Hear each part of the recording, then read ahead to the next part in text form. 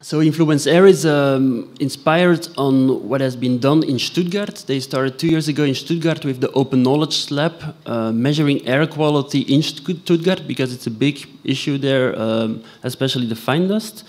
As a response to that, we saw it, we talked to them, we thought, hey, it would be very, very cool to do the same in Brussels. We had some volunteers, and then we thought, we could start measuring in Brussels, but why wouldn't we open up the project so that just everyone come and join us on a bi-weekly basis? So that came out of that idea came Civic Lab. So we meet actually every 2 weeks in our Civic Lab, and we are working on the project of Influencair. Our goal is to raise awareness about air quality in Brussels by measuring and mapping local pollution levels, more specifically PM2.5 and PM10. And our goal is to build a comprehensive network of sensors covering the whole Brussels region. Yes, hi, I'm Evelyn, also part of the Civic Lab's Influencair group. As Dries just mentioned, so it's actually based on the project which started in Stuttgart in Germany. It's called Luftdaten. You can find information on luftdaten.info. And on their website, they actually describe how to assemble a low-cost particulate matter sensor in the price range of about 30 euros.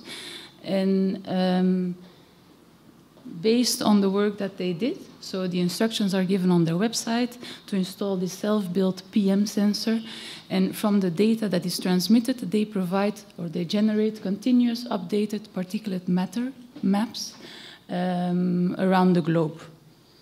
And so the project was very successful so far, and there are about 4,000 sensors active at this point worldwide, and of that 60% in Europe, giving about 2,300 sensors which are active in Europe itself. So there are many citizens groups which also started in Belgium. In Antwerp, for example, Dustcube, I think somebody's present here today. Leuvenair started in Leuven, that's Maarten, he will give a presentation later on. EcoFab Lab in Brugge, I think also somebody will be coming and giving the workshop this afternoon. And Influencair, so our group in Brussels, giving at this point 110 active sensors in Belgium. And a few more words on Influencair by Dries.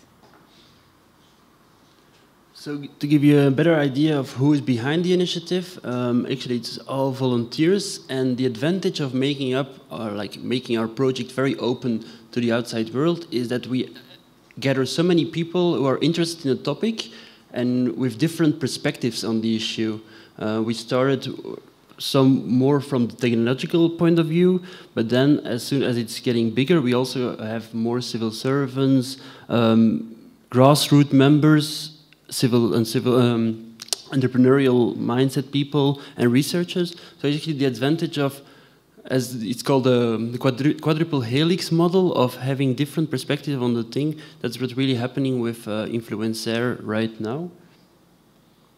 To give you an idea of the milestones, we started last year with our Civic Lab and our meetings.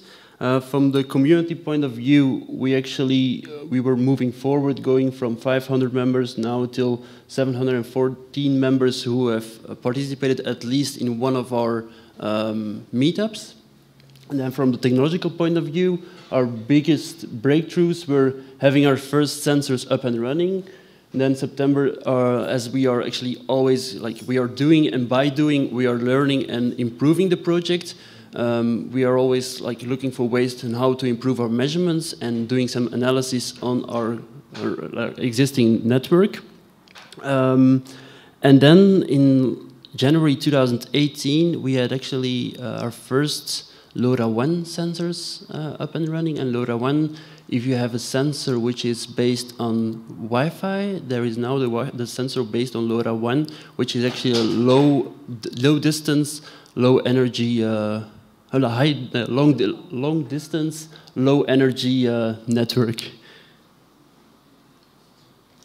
Our goal in Brussels is to have in the coming months 150 active sensors, which would actually cover, as you can see, different dots you have there, which would cover 100% of the Brussels region. And then our way of working, as I told you, it's the community-driven way of working. And by doing, we will do improvements on the sensor, on how can we improve it, how can we improve our measurements, and also constantly analyzing the data that are real-time sent to the data platform. And there we see, on the one hand, it is important to show people how to build their sensor themselves, but we also see the big potential of data, improving data literacy, that people are aware of data and know how to deal with data. And for that, we organized last week our first civic atelier, where we gathered 20 citizens analyzing for one evening data and interpreting one evening data. And then there is the point of having different backgrounds in the same room, which might sound like a difficulty, but there is a very nice methodology made by the School of Data. It's called the seven-step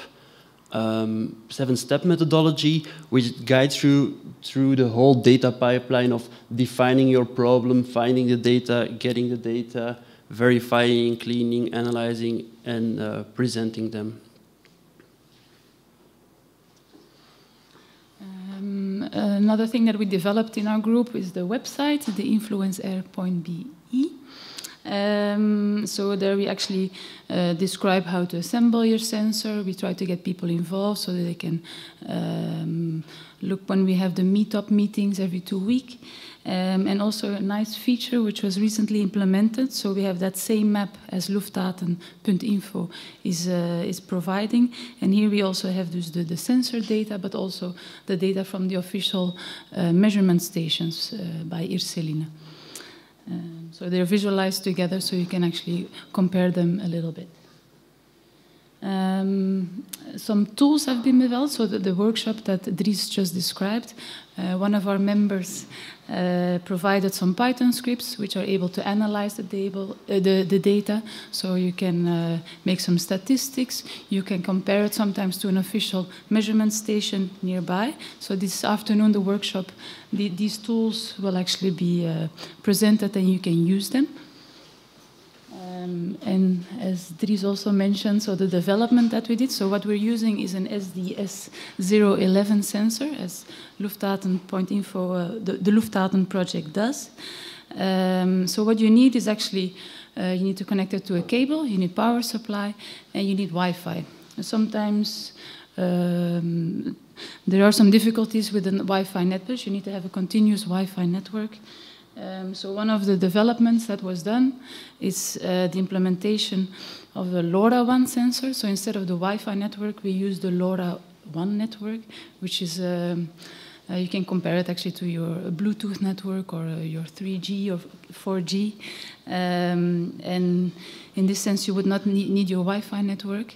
And it's actually especially developed for these kind of sensors. So it's a low power, wide area network, so actually you'll be able to, you can communicate over long distances for devices which actually have a low data transfer rate, so it's ideal. So as you can see, we've developed it in a kind of a nice setup in a vogelkastje, a bird box, to also make it a little bit more appealing. This is also one of the things we would like to do. So at this point, the sensor is placed in these tubes, and we would like to make it a bit more appealing so people would be able to install this more easily at their homes, outside their homes. Voilà. All right. Then we already come to our last slide. Why we are doing this project, and apart from the whole list of reasons being mentioned there, I think because we love to do it. We love working on a project that brings value to for us as citizens, and that could have an impact in the longer term. But then more specifically, because we want to raise awareness about the topic, about air quality and its health effects. We also want to set an example of real-time open data publishing, so data that is opened up to everyone, and that everyone can use, share, and for whatever purposes. And we also want to have an increase in the amount of local measurements. Right now there are already 11 official government stations, and we want to have more local measurements so that we could have more insights on how it is different, how it looks differently over the city. Then of course the power of different people with different backgrounds, different skills working together. That sometimes brings some challenges in terms of managing the project, but it also brings a lot of value, and by the end, good discussions.